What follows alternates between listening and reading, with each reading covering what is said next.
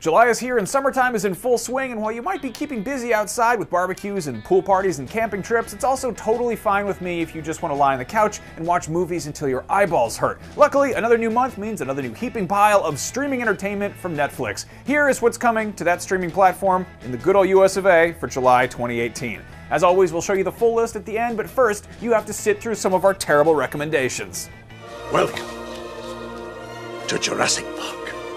Hold on to your butts, because just in time for the release of Jurassic World Fallen Kingdom comes the original Jurassic Park Trilogy. The first one is perfection, the second one is goofy as hell, and, well, the third one, it has pterodactyls at least.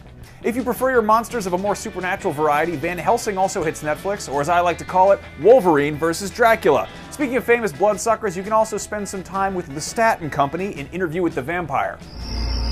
Have you said your goodbyes to the light? If that all sounds too scary and you want to go make a sandwich, don't worry, because you're not alone. Scooby Doo and Scooby Doo Monsters Unleashed both feature the live-action annex of that cowardly dog in the van full of meddling kids he hangs out with. Fun fact, the first Scooby Doo movie was written by James Gunn, director of the Guardians of the Galaxy movies. We're gonna die!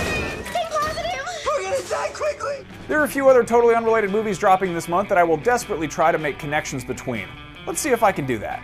In Swordfish, Hugh Jackman does a huge hack, man. Halle Berry's also in it, so it's basically Wolverine and Storm versus the internet. It's not a good movie, but it's fun. Speaking of Halle Berry, you know who was a better Catwoman than her? Basically everybody. But also Anne Hathaway, star of The Princess Diaries, a nice film where she sadly doesn't dress up like a cat and do any stealthy action stuff.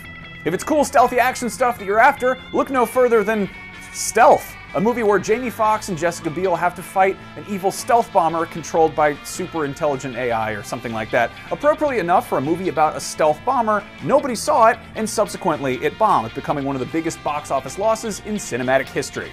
You know what, instead of putting on Stealth, why don't you just rewatch Happy Gilmore? That's streaming too. Adam Sandler plays golf and there's an alligator. It's great. Anyway, those were just a few of our choice recommendations. As always, here is the full list. We'll be back in a month, but until then, have a lovely July, and for everything about dinosaurs, vampires, stealth bombers, hacking, and Wolverine, keep it right here on IGN.